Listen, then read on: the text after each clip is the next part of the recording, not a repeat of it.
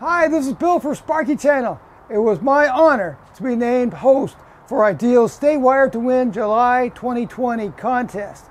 The contest was to make what we electricians call a 30-degree offset bend. I made a short video for the contestants prior to the contest where I went over the rules. Here's the challenge. This is a 30-degree offset bend with 4 inches in height. It jumps up 4 inches off the wall. And this is 30 degrees and this is 30 degrees. So I first cut this at 40 inches in length. You don't want any dog legs, okay? And this has to be straight. This goes one direction, that goes the same direction, okay? This can't go, we're going that way or that way, and we're gonna do a little measurement at the end to make sure. Then you have to ream out the conduit.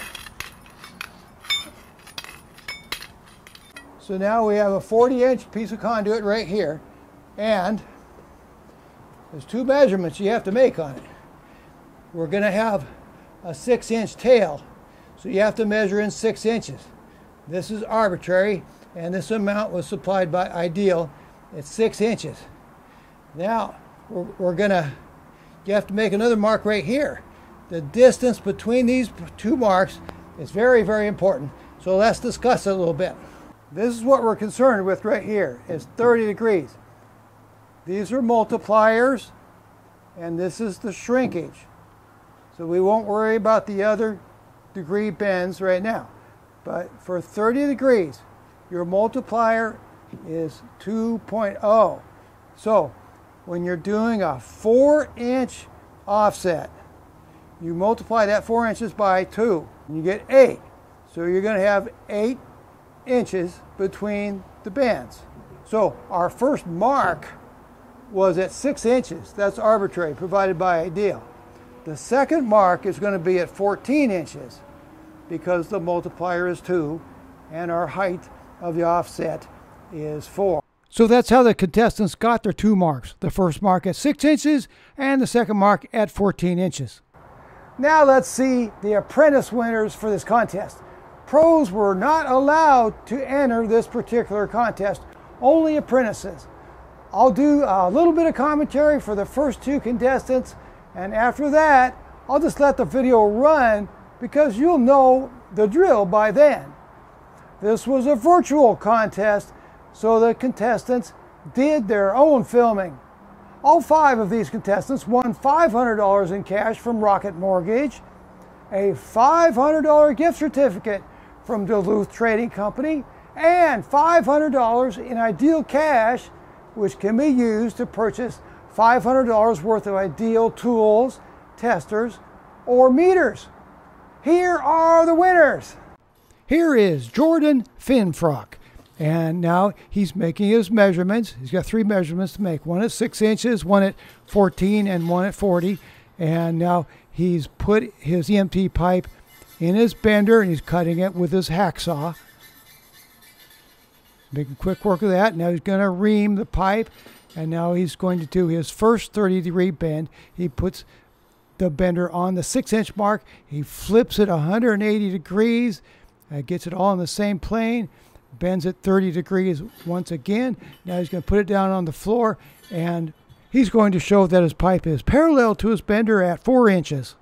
Here's Marty Evans. He's first going to mark his pipe at 40 inches, and he's going to put his pipe on his bender and grab his hacksaw and make the cut at 40 inches. Now he's going to grab his reamer and ream out his pipe. Okay, now he's going to make his marks at 6 inches and at 14 inches.